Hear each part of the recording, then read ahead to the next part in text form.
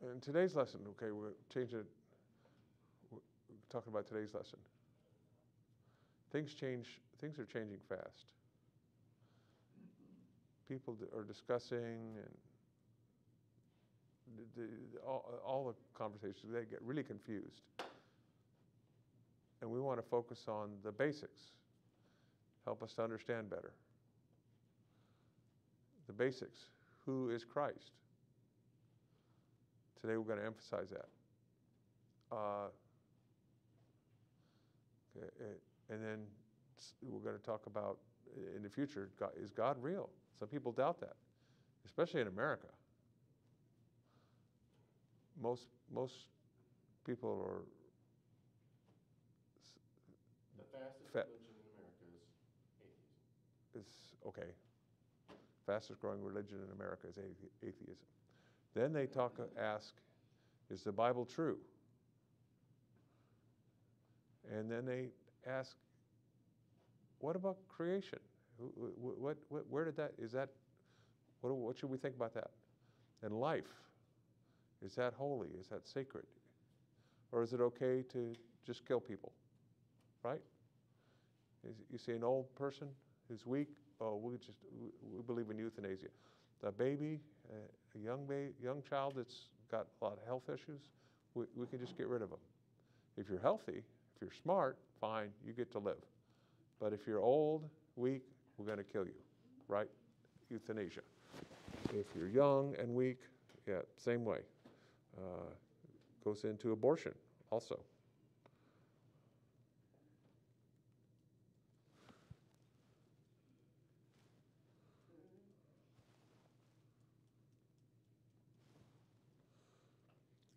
Life, we're talking about life. Many people doubt that life is holy. Yeah. If you're old and sick and you're diseased, yeah, we don't have any use for you in this world anymore, right? Sacred, holy. Sacred means holy, special for God. He made life. It's God's decision to stop and to begin life. It's not people's decision. It's not your decision, not my decision. Many people think the opposite. Think if life is worthwhile, yeah, fine, you can go ahead and live. But if you're old, if you're sick, if you're weak, if you're hurt, if you're psychologically something, yeah, if you're just bothering me, if you're a burden to society, we'll just get rid of you. Yeah. Or if a woman is pregnant, is this baby alive? Right? Is it alive? But the culture thinks the pregnancy, that it doesn't matter. That life doesn't matter anymore. It's my body, right? And this baby's bothering me. I'll just get rid of it. It doesn't fit into my lifestyle. Yeah. I'm young, and this baby's weak, right? It's not independent of me. I can just get rid of it. It's my body. Many people think that way. But the Bible is clear. These are basic things, and we're going to explain them in this series. Why does evil happen? It spreads it's all over the world. Yes. How about the difference between men and women and marriage and all the confusion about that today? Is it all right for a man to become a woman? Is it all right for a woman to become a man? For a man to marry? Is it all right for a woman to marry? The culture, they're discussing everything, they're arguing about it all the time. But the basics is in the Bible. How about racism? Is there a sign for that? Yeah. Danger? Yeah. Racism? Yeah. You just spell it. Yeah, finger spell it. Is that okay? Yeah. Do we understand that? Right. So it's white, black, yeah. For white to hate the whites to hate the black, or the blacks to hate the whites, or the Asians to hate the Mexicans, whatever. Yes. Justice. What is justice? Who decides what justice is? Oh, Christian education. Why is that important? That's, yeah, it's not that important. We're just going to, as long as people get educated. The local church, is that important? Or is it, yeah, just something people do? And if you want to do it, fine, but it's not really that important. School, that's more important. Yeah. If you have a job, that's more important than the local church. Money is more important than the local church. Or where's your priorities? So we're going to start off here in Ephesians chapter 2 and verse 20. It says, are built upon the foundation of the apostles and prophets, Jesus Christ himself being the chief cornerstone.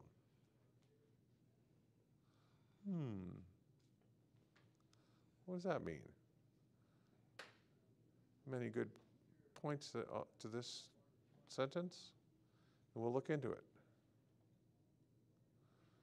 So, think about your beliefs, your perspective, your view of life. Many people have different views of life. Yeah, things that they see. Their beliefs are different. It's like they're having different glasses and they're looking at the same world in different ways.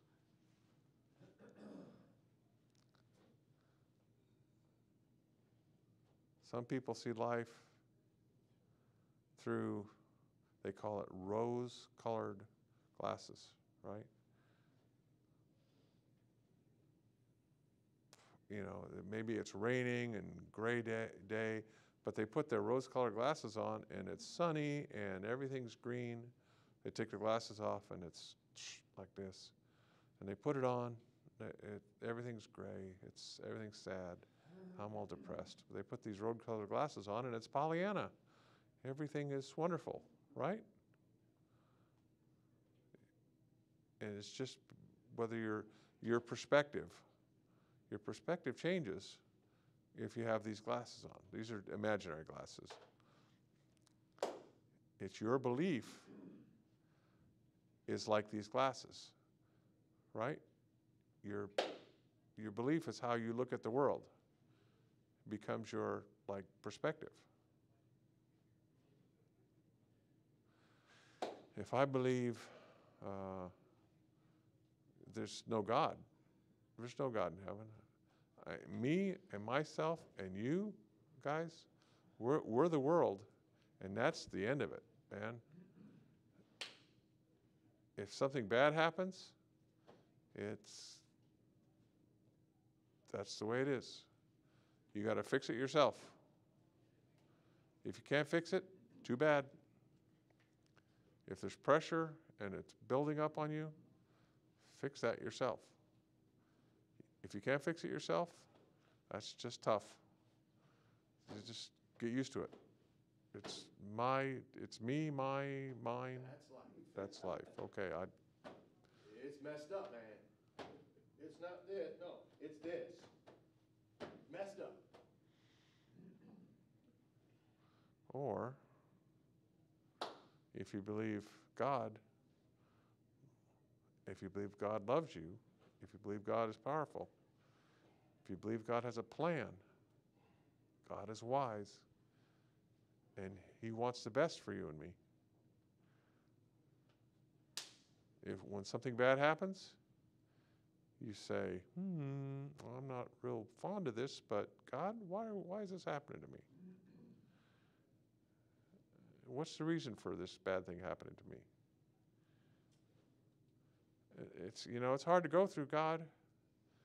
I'm not really enjoying this. I need your help. Please, fix this problem. Yeah, God,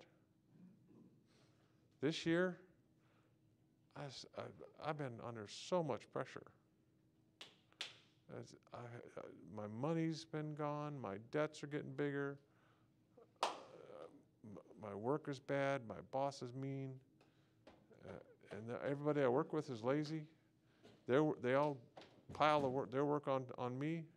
I'm like, it's not fair, God. Please help me. Show me what to do.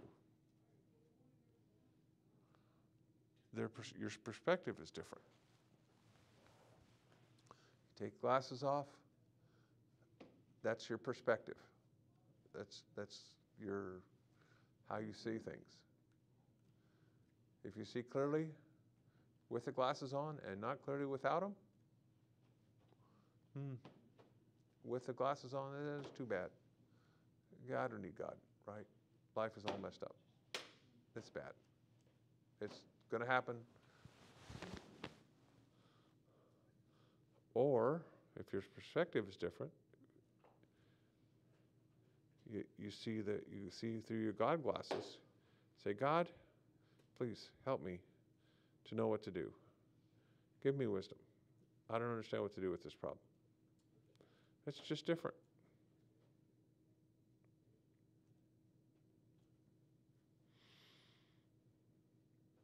Imagine you're driving down the street and everything's blurry. You see something and it's kind of, you don't exactly know where it starts and where it stops. Maybe you have an eye problem. You go into her eye test and the optometrist puts that machine on you and you look through that and you say, wow, that's all out of focus. And he changes and it all becomes clear. What changed? The glasses changed, not your eyes. Your belief, all these things you believe, are like your glasses to life, to the things that happen in life.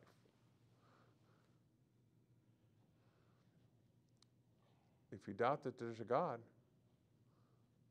you see something that you don't understand, and it's out of focus, and you just don't understand it.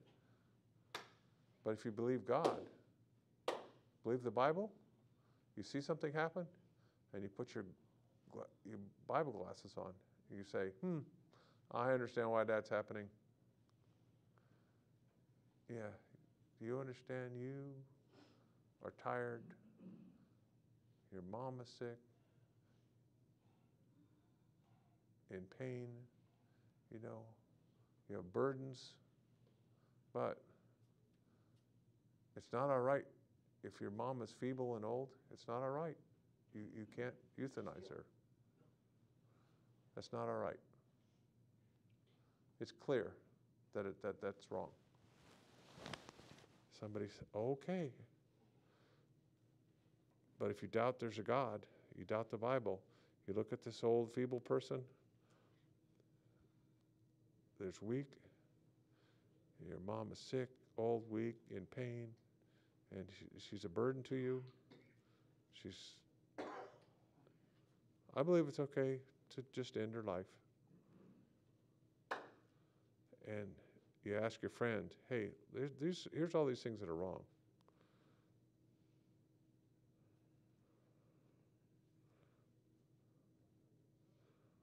And all these different issues, and they're so confusing. But if you believe the Bible, if you believe there's a God, things become clear.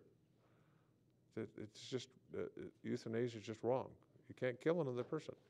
It's very clear. There's no gray area there. Yeah, it's clear. But if you don't believe the Bible, if you don't believe God, things can get out of focus. That's just an example. How you apply truth to help us understand.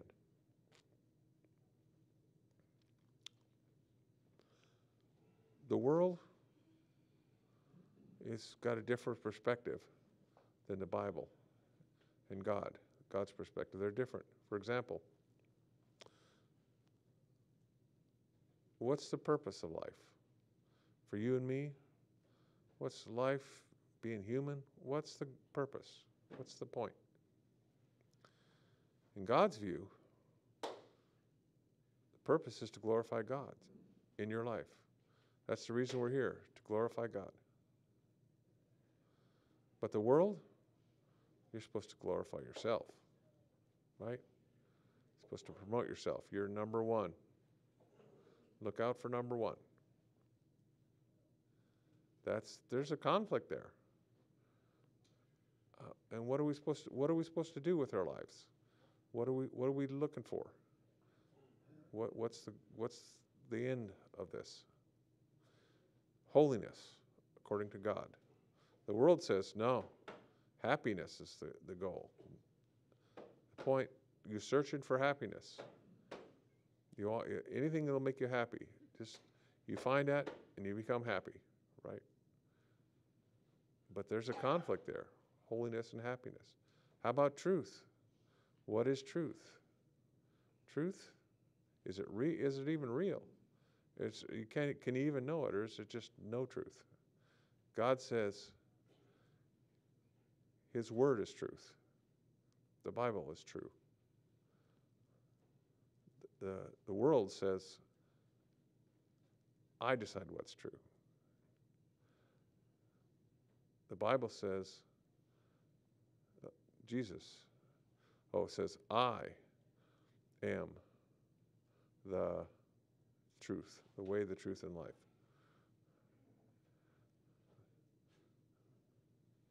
And the life, right? Jesus said He is the truth. His word is true. Period. That's no buts. The world says, Like Pilate. Pilate, when Jesus was in front of him, he said, what is truth? The world says, you can't know truth. Your truth and my truth, maybe they're opposite. You can accept yours, I'll accept mine. That's just fine. You're allowed to go ahead. The world, some people say the world is flat, and yeah, if there's no truth, maybe that's true for you. How about your mood, your emotions? Yeah. God says, faith, my belief changes my emotions, right? My mood. The world says, no, wait a minute. You follow your feelings. Your feelings decided they're what's in control. Your faith, yeah, we'll work on that later. That's later. That's not as important. First thing is your emotions. Make sure you satisfy your emotions. For example, God tells you to love your wife. Period. That's your job, your responsibility. You're commanded to love your wife. Love is a decision. It's not an emotion. Your emotions change, right? You decide to love your wife, your emotions will follow. They'll fit into that. But the world says, no.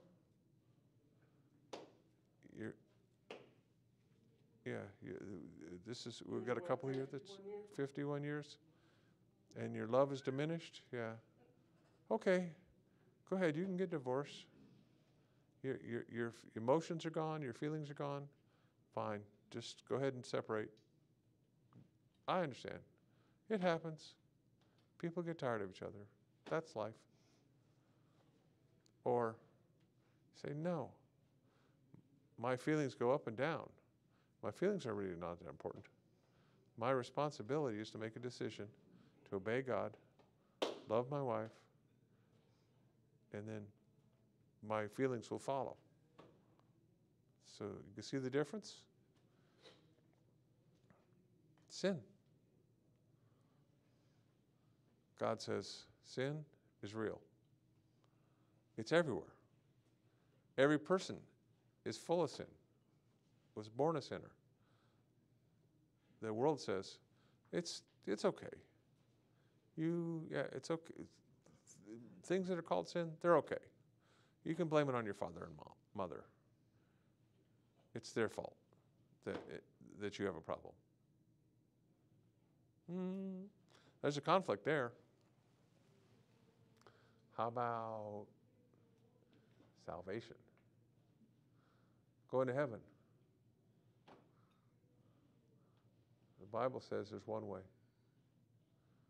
Jesus, period. That's it.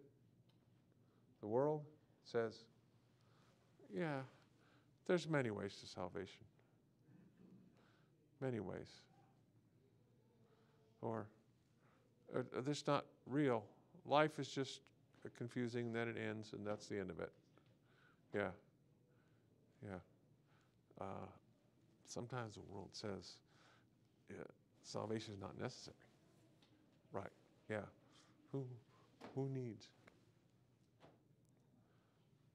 If you're okay, I'm okay.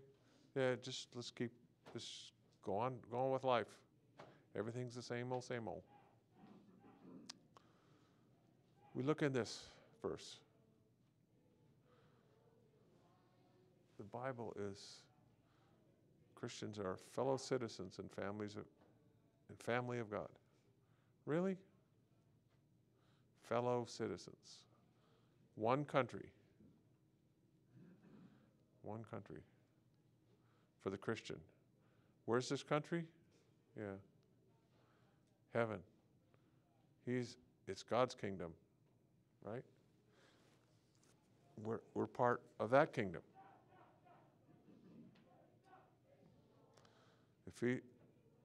And we're part of the family of God.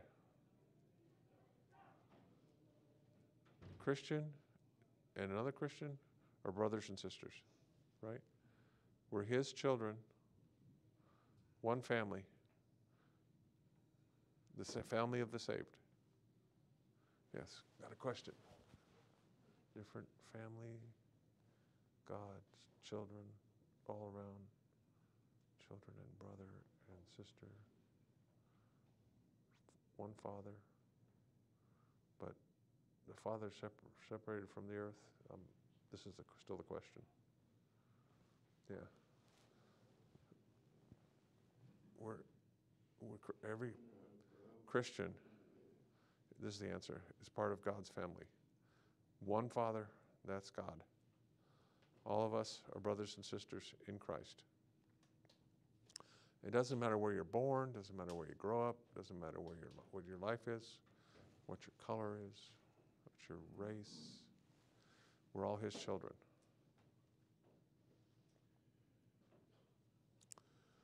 Ephesians 2:19 says, now, therefore, ye are no more strangers and foreigners. That means you're not from another country, but you're fellow citizens with saints, the Christians, and of the household of God. Fellow citizens mean you're part of a different country. Yeah, the country we're going to be part of is not here on earth. Our home is in heaven. Fellow citizens, that means together, you a Christian, me a Christian, you and I, we're part of the same family of God, part of the same country. We're just traveling through this world for a limited amount of time, and then we're going to live in heaven forever. The household, meaning family, household of God.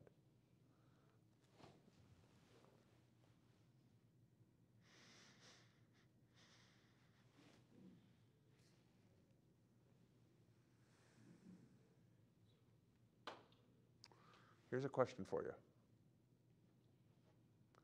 As I read this verse, I learn, what do I learn? What does it mean? Ephesians 2:19. What's the truth here? Anything?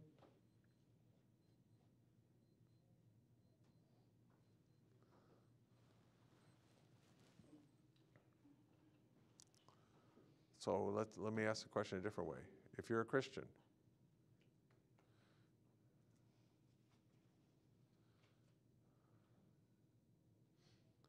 a citizen, belongs to where? Yeah, in heaven with God. So be careful. Many times we focus on the world, we focus on the earth, focus on my house, my car, my land, these things that are mine.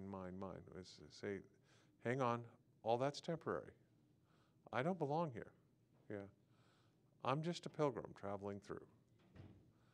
I have a few things, but I'm like, Back in light. yeah, Back in light. yeah, I don't have much. Don't just try to take everything with you. You just use what you need for this life because it's going to be gone soon. Pack light. Because your home is in heaven, not here. That's true, yeah. Apply. Our perspective changes. It says, ye are no more, foreigners. Yeah. So that before we were strangers, we belonged to the world. Before we were saved, before salvation, we were not Jews, we were not part of Israel. We were outside the family, outside that nation. After we became saved, our old citizenship is gone. Our new citizenship is now in heaven. We're not foreigners anymore. Before we were saved, we were foreigners in heaven. We were strangers in heaven before we were saved. But after salvation, we're not strangers there anymore. We're not foreigners there. We belong. We're the children. The change comes through salvation. Paul is saying now, after salvation, therefore, Ephesians is written to Christians. Chapter 1 of Ephesians emphasizes the wonderful blessings of heaven, of being a Christian, of belonging, all the blessings God has for us, that we're His children in His Son. As we look back on salvation, it says, before you were dead in sins. You were a dead men walking. Yes. We're children of wrath, Children of rebellions, disobedience. We were aliens. We were strangers. We were outside Israel, outside the kingdom. Before salvation. Yeah. And that changes because of salvation. It means you.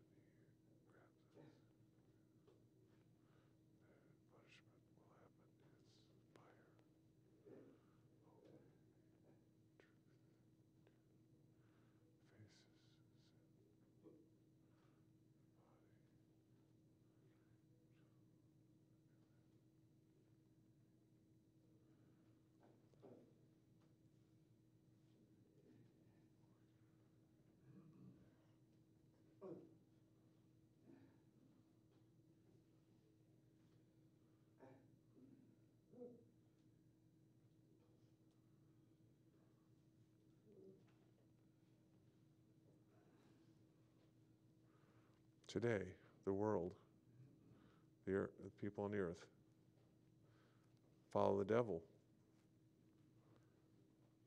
He's the prince of the world. Chapter 2 emphasizes that. It calls him the prince of the power of the air. And the people aren't saved, they follow the devil. They follow their prince. But in the future, that's going to end. At the great white throne judgment, he was talking about that. People that aren't saved, they're going to show up there at the great white throne judgment and be judged and be found guilty and thrown in the lake of fire forever. Christians, we're not going to be there at the great white throne judgment. We don't experience that. Because of our salvation, we're going to escape that, the wrath of God. It's so important we accept Jesus Christ as our Savior to be saved. The blessings start now, and they're very apparent later.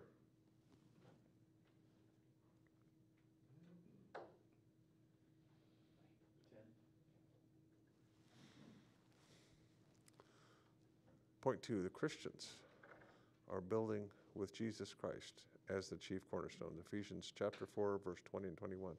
And are built upon the foundation of the apostles and prophets, Jesus Christ himself being the chief cornerstone.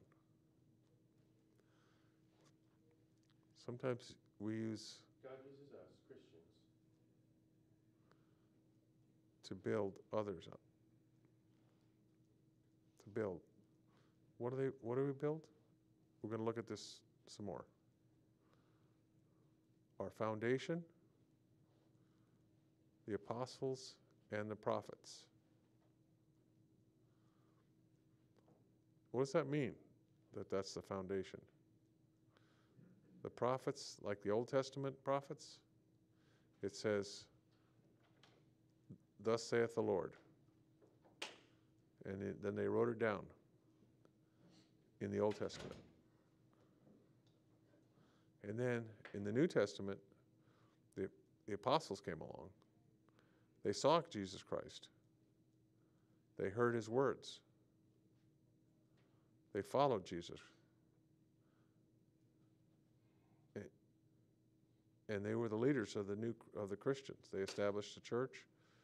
They wrote the Bible, all the New Testament books. The Old Testament and the New Testament combined is the Bible. That's our foundation, the apostles and the prophets. But the chief cornerstone is Jesus Christ himself.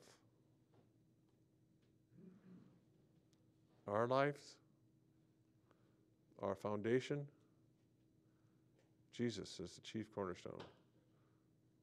The Bible tells us about that. Uses us, the cornerstone. All the other stones are built in reference to this one cornerstone, right? They're built on top of it. Okay?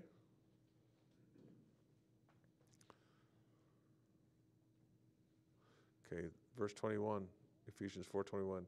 In whom all the building fitly framed together groweth up into an holy temple in the Lord. You, as a Christian, are a little stone. Me as a Christian, I'm another stone. You are a stone. Every Christian is a stone, and God puts them all together and makes a holy temple out of us. A holy temple? What does that mean? A beautiful building for worship, for worshiping God. The point, your life, my life, should be like stones in a temple. People look at the temple and they say, that's beautiful, and they're inspired by it. Think about other temples, other religions, they try to make them beautiful, right? They don't want dirty temples. They don't want, don't want to look like homeless shelters. Or people living in tents. They say this is holy to God. This temple is a place where we honor God, where we glorify God. Your life, my life, should be like that. Beautiful. Holy. What for? So people can look at us? No. So that people can look at God and say, these people it's amazing. They have an amazing God. The building is you and me. And we are his building. The story. Let's see. Point. There's somebody asking a question right now.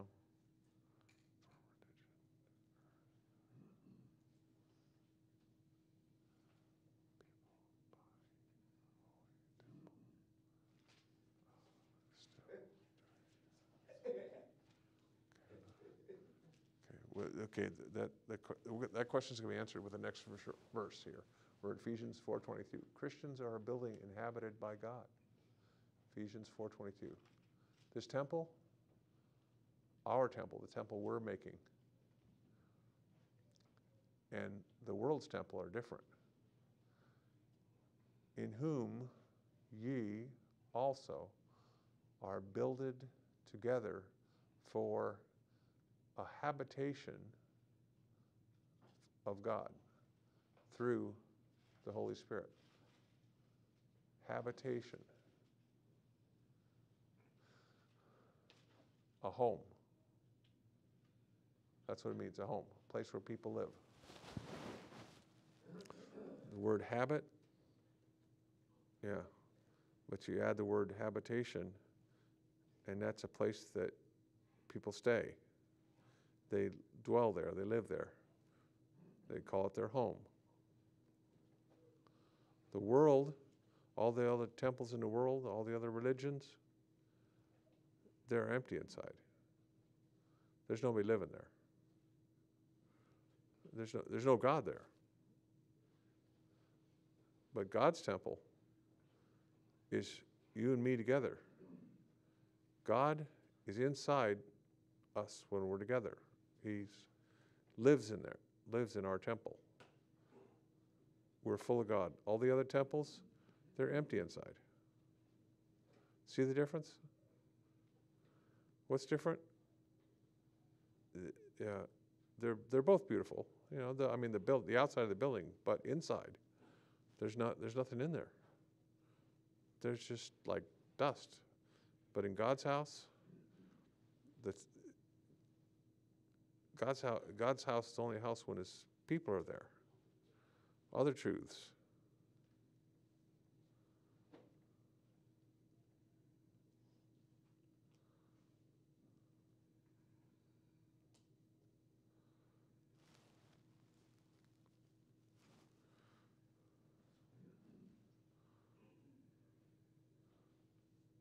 It's important that all of us together,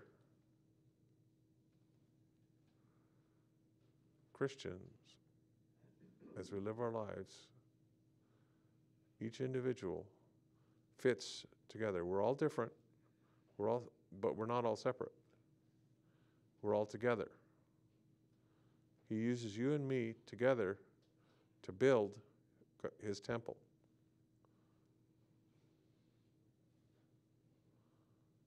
Notice, in the Christian, as an individual, the Holy Spirit is inside of him. As a group of Christians, the Holy Spirit is there also. There's other verses that say that the Holy Spirit is in each person. And it says when you're together, the Holy Spirit is there also. It's clear here in this verse also. It's important that you and I together are not divided, not separated. We're together.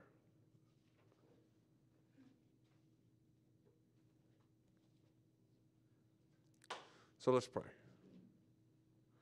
Heavenly Father, you are wonderful. You love us so much. You gave your Son, Jesus Christ, for us, that we could become Christians. The world, their thinking is confused. They don't know Christ. They don't understand Christ. They don't understand salvation. Just these basic things. The basic beliefs, the basic truths. For Christians, the truths of God are eternal.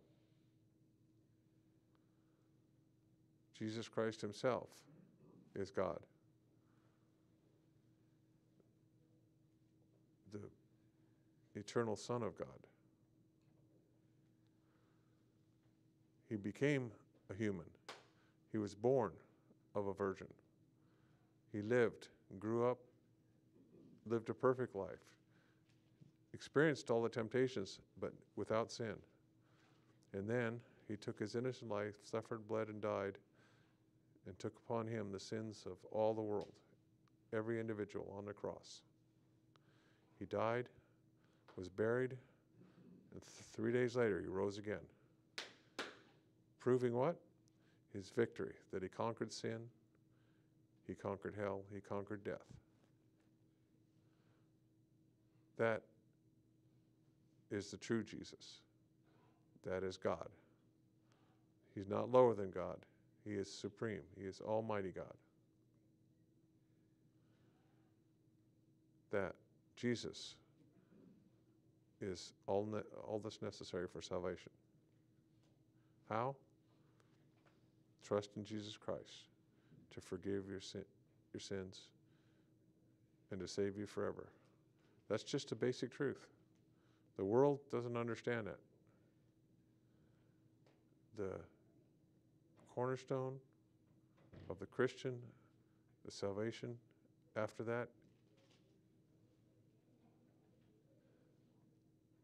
I kind of lost the train of thought here. Please, help us to understand that it's explained clearly, that our lives should be holy, beautiful, built into a temple for you, so the world can understand better. And if any person here is not saved, and God, if you're working in their hearts, please